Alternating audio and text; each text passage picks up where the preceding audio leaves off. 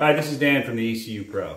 Unlike our competitors, when you send in your components to us, we test them on actual cars. We have a fleet of cars, send it in, we install it, test it. If it needs repaired, we repair it. If it needs working replacement, we put it to a replacement. This is a BMW 320.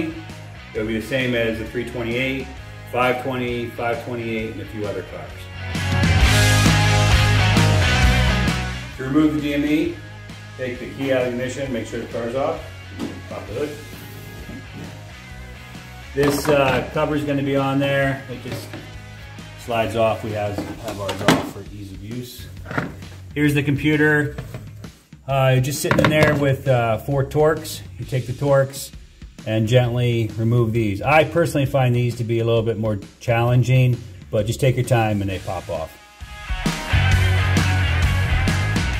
To remove the FEM, first thing you do is pull this panel off. It pops off.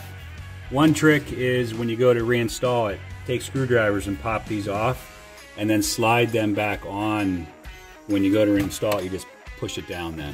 So then once this is off, this next panel pops off and here's the FEM. What I do is I loosen the bottom